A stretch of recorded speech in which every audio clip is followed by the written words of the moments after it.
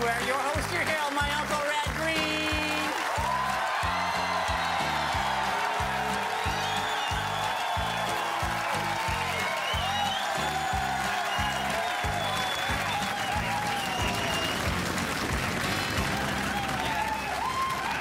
I got a group here tonight. Well, unfortunately, we got a bit of an emergency up at the lodge this week. One of the lodge members is missing, vanished without a trace, and he's not even married. So that can only mean one thing. Alien abduction? Oh, no, Harold, no. If the aliens ever come here, you'll be the first one they'll grab. Cool. Yeah, well, I got fear of foul play going on here because this guy hasn't moved more than 20 feet in the last 18 years. Not old man Sedgwick. No, not old man Cedric is right. Melvin Duffy! Melvin Duffy, right? Harold, Melvin Duffy is dead. Well, you didn't say why he hadn't moved. It's Ranger Gord. Ranger Gord is missing from his tower. We're gonna go look for him as soon as we get the 4x4s all gassed up. Everything you guys do is all gassed up. Well, we should be looking for him on foot. Oh, where's the fun in that, Harold? You're searching for somebody. It's not supposed to be fun. Oh, yeah? Then how come they call it a search party?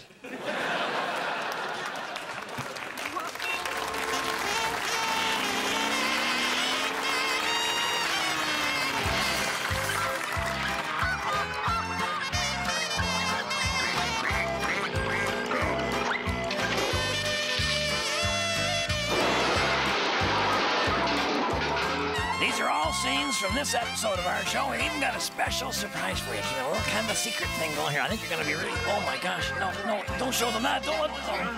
We blew it. Okay, Harold, I spoke... Hey, guys. Okay, Harold, I spoke to all the guys. They're willing to let you join the search party, but you can't keep yelling, slow down. And if you fall off the roof rack, we're not going back for you. Okay, that sounds fair. I'm in. Boy, I can't believe Ranger Gord is missing. I went up there, up to the Fire Watch Tower 13. The whole deal had fallen over. It looked like beavers had kind of gnawed on the front legs there, and the whole thing collapsed, and Ranger Gord's gone. Everything's gone. His clothes, his stamp collection, his 8 tracks, the lava lamp, even the disco belts. So this is serious. Oh, no, Uncle Red. Oh. Yeah. Okay, I don't, this is gonna be scary to even say, but what if, I hate to even think about it, but what if, what happens if, Yeah. The worst case scenario is that...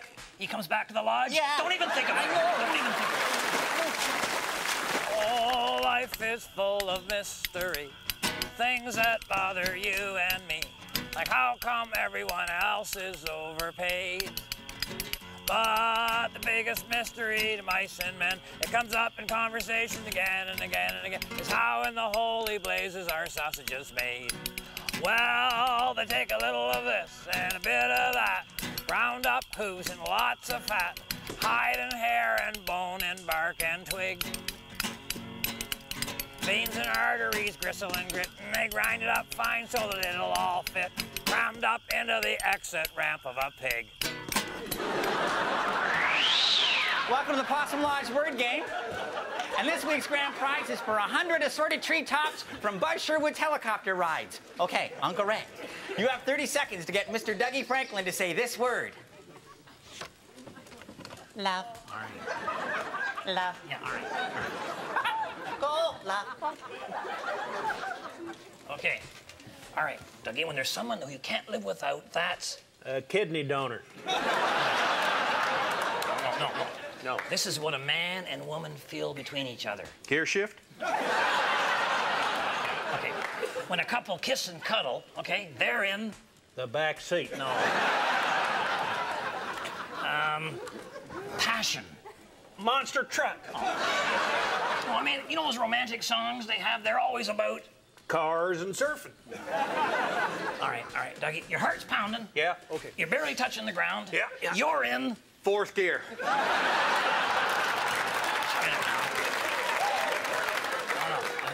Okay. You're with the one you dream about. You're everything, okay? You're in... My garage. Almost out of time, Uncle Red. Oh, Dougie, there's more to life than cars and monster trucks. Oh, you've never been in love, have you? There you go. You know, it seems these days more and more people are taking longer and longer vacations. That's because more and more people are getting the hoist out of their jobs there, you know. So you want a holiday cheaply, but you want to go in style. Well, this week on Handyman Corner, we're going to turn the Possum van into a palace on wheels. That's right. All this stuff is going to go into the van there. We're going to be traveling in style. All right, we start by laying a remnant carpet in there that we got from Stinky Peterson. He actually owed it to me since his dog was sick. Now, carpeting's something that you might overlook, but you know what? The carpeting there makes it look like your van was customized by a professional customizer. So think customizerly. All right, once you got your wheel-to-wheel carpeting in there, you want to toss in your very favorite recliner rocker. I mean, you're going to be pretty tired after a hard day of driving. You need something comfortable to sit on, huh? When you're on vacation, spoil yourself. If this recliner is rocking, don't bother knocking. Or more likely, if it's reclining, don't bother chiming. All right, you're gonna need something to keep your food fresh and your beverages cold. You could buy one of them undersized, overpriced RV fridges, but I say, why bother when you already own one just like this? All right, now, just add a bed, microwave, entertainment center there, your clock radio, a couple of gas lamps, picnic table, chemical toilet. You're in business. All right, I'm thinking we need to maybe scale down or scale up or maybe even lose some weight here.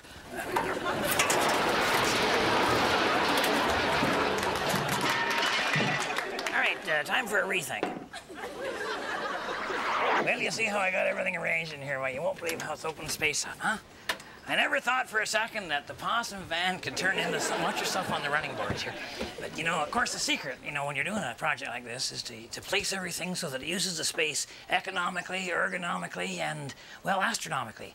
Really, I got the washer here and the dryer. I got the whole unit all set up here. It's unbelievable, isn't it, how much space we're getting out of the van? Yeah. Of course, another secret is the oriental art of the feng shui, I think, which is awful good with the breaded chicken. And what that is, it creates the space, gives you a flow. And you want to talk flow, how about hot and cold running water and a spare tire right there handy when you need it? I mean, is this cozy or what, eh? You can live like a king and take it on the road with you. Imagine just sitting in here and driving all day long, huh? Now, that's a holiday. That's living. And of course, with this unit here, you got all the controls right at your fingertips, huh? You got your wipers, you got defrost, air conditioning, eh? So there you have it, the ultimate motorhome. Why don't we take her for a lap around the block and see how she handles? So remember, if the women don't find you handsome, they should at least find you handy.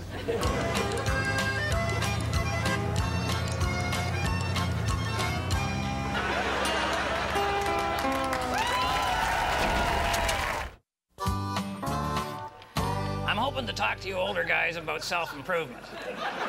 You know these self-help gurus trying to sell you their proven method of how you can be in perfect shape or totally happy, or the big one, have money for retirement? Hey, don't listen to them. They all have the same basic secret. You gotta work hard. You don't want to hear that. If you'd have worked hard in the first place, you wouldn't be buying their tapes now. You'd be rich and people would be buying your tapes. You don't want a sensible plan. You want a shortcut. You don't need the 7 habits of effective people. You need the one quick cheat of lazy goof-offs. Oh, yeah. I'll tell you what, you don't want advice. You want a miracle. And I'm guessing you can't buy a miracle from a smiling bald guy on an infomercial. So don't let him suck you in. When he talks about having money for retirement, he means having your money for his retirement. Remember, I'm pulling for you. We're all in this together. Search party, come in. This is Possum Base. Come in, search party. Any sign of Ranger Gord? Over.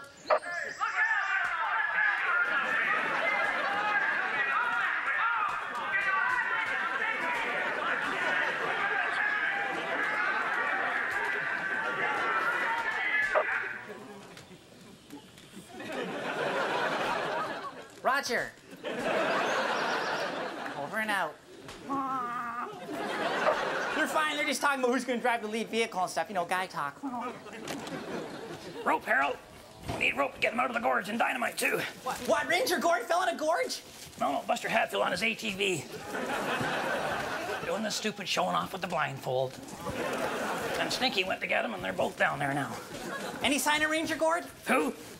Oh, No. I'll tell you, but if he's anywhere within 20 miles, he's going to see the smoke. Oh, that's a good idea. They're using signal flares. No. Stinky's pickup had a touch of spontaneous combustion there, Harold. Barbecue fell off his tailgate. And those idiots that design trucks and put the gas tank at the back. You know, Harold, you maybe want to help us search here, too. Oh, no. I think I'll just stay here and help direct ambulances. Well, here on Tricks of the Trade, we usually have a guy who has been there, done that. This time we got somebody who's been caught, done time. Here's Mike Hammer. Take her away, Mike.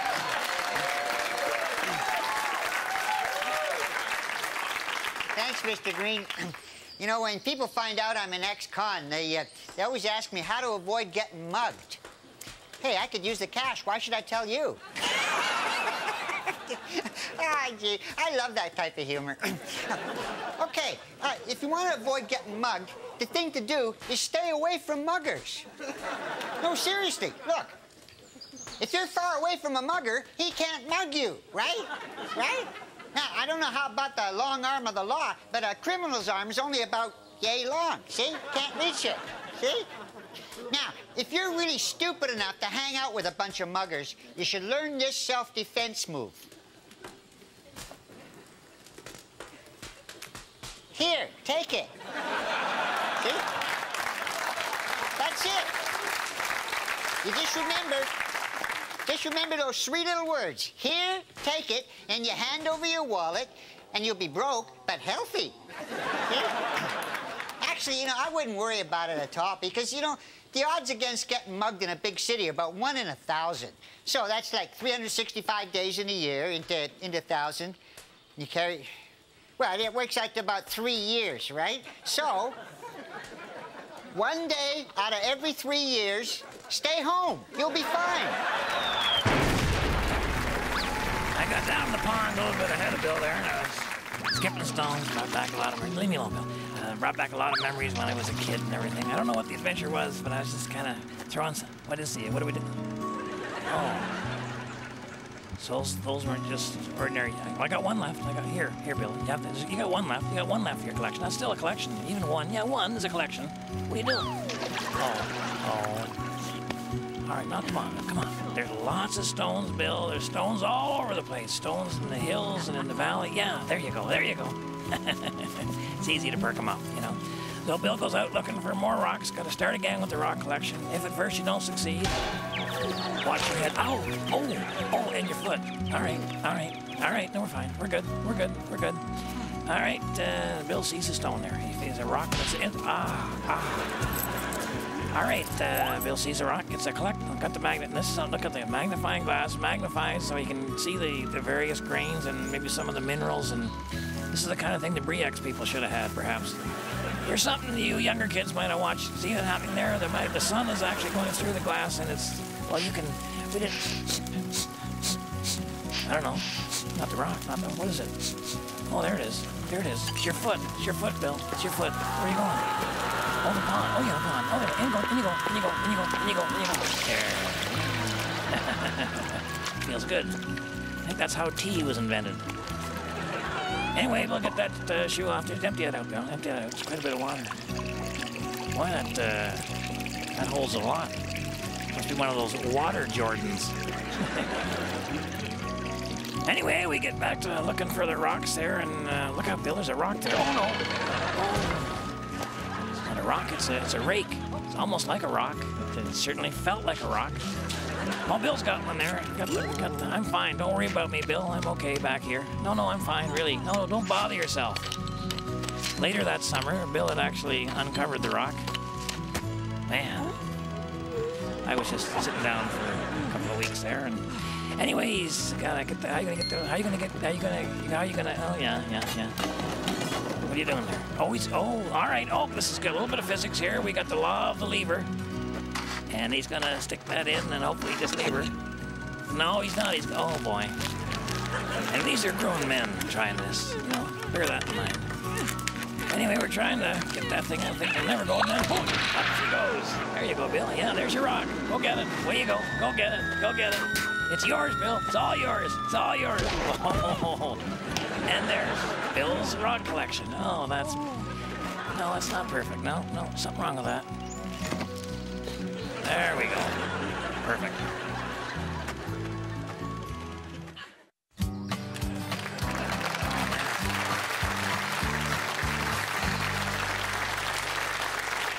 I'll tell you, the search party for Ranger Gord turned into the rescue party for the other half of the search party. We saved all the lives, over half the trucks, and most of the hot dogs. No sign of Ranger Gord, though. No, that's just the way it goes.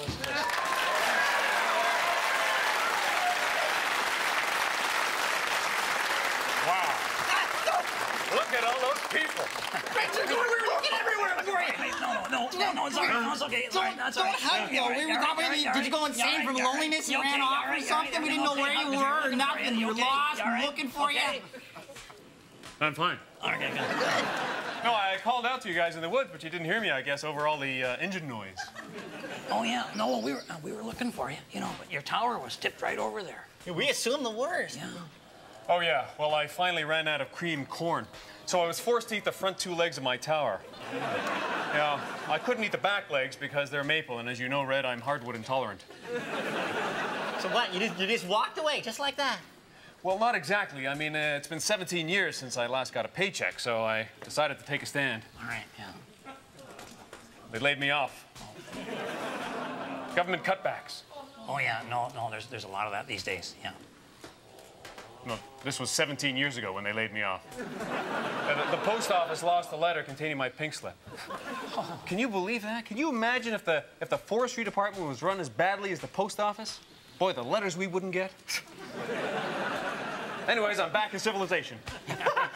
Oh, no, you're not. You're Possum Lodge. I notice you teenage boys are kind of into the fast food, fast cars, and fast computers, whereas the girls are just into fasting.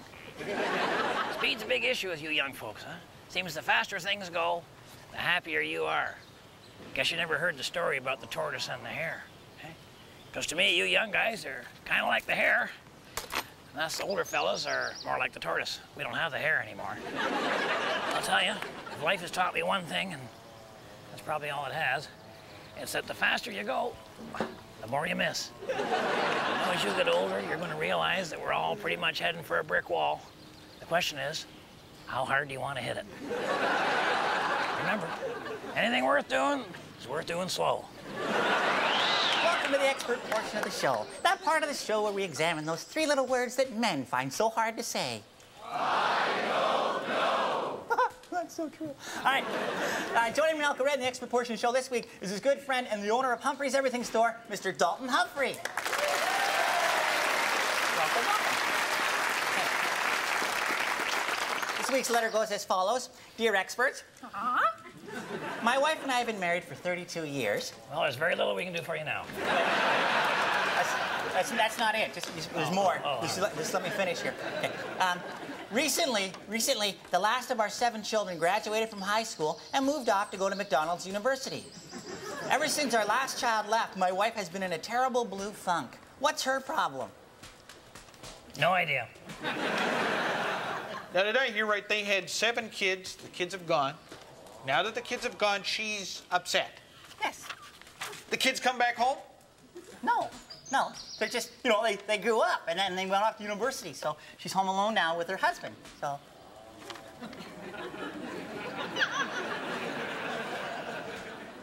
She raised the children, all those years and, nourished them and fed them and watched them grow, supported them. And they moved out on to university.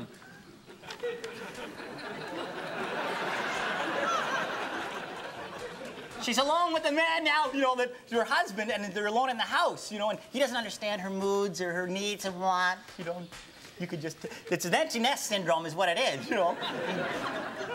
Empty nest syndrome, this poor woman's going through a big change in her life. Oh. The change. Oh, yeah. Oh, yeah. No, I know what the change is. I just never heard it called empty nest. That's a bit graphic.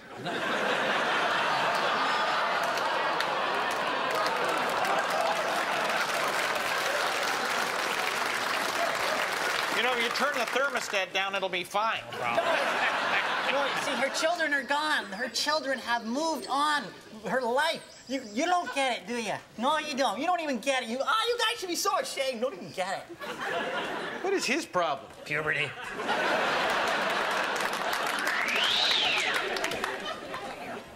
Ranger Gord is coming. Don't upset him, all right? What do you mean? What? Well, apparently he spent 18 years in the woods. He's got nothing to show for it, okay? Eventually he's going to realize he wasted his life. Oh, yeah, right, yeah.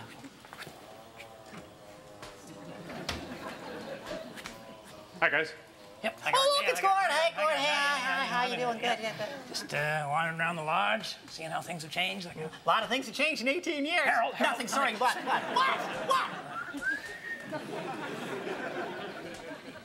No, the lodge is pretty much the same. Yeah. Furniture's the same. Yeah. Same garbage in the corner. Yeah. Same tub of cottage cheese in the fridge. We gotta throw that. I'll make a note. All right. Stinky's still on workman's comp. Buster's still dating that waitress. Yeah. Moose's nickname still fits him. Oh, yeah. That's for sure. Yeah. Nobody's gone back to work or started a new job or gone back to school. That's it. Nothing. 18 years and nothing to show for it. Oh, now, Gord, now don't be hard on yourself. Huh? Me, no. I'm going to cash in on everything I've learned in the last 18 years in the wilderness. Yeah, I'm going to create a character that'll teach kids about the wilderness, you know, like Smokey the Bear or Elmer the Safety Elephant. I'm going to be Gopher Gord. Okay, good for you. Great. Well, see, that's the squeal of the possum. That means meeting time. Yeah. Oh, wow. You guys still do that? Yeah, we do. Yeah. This is right down here. Well, you know, it's sad, you know, people don't realize they're wasting their lives. Maybe they just don't want to look. If my wife is watching, I'll be coming straight home after the meeting, and I hope the furniture's back the way I like it, in the store window. And to the rest of you, thanks for watching. On behalf of myself and Harold and the whole gang up here at Possum Lodge, you keep your stick on the ice.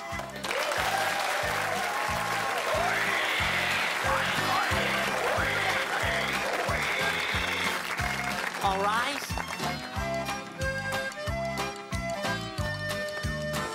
Quando, Omni, Flunkus, Moritati. Okay, we just got the one announcement for tonight, and it's from Ranger Gord. He's inviting everyone back to his cabin for a sleepover, and there'll be prizes. Oh, great, there's gonna be prizes, terrific, for the scariest story and for the best Barry White imitation. Which actually is sort of the same thing. So,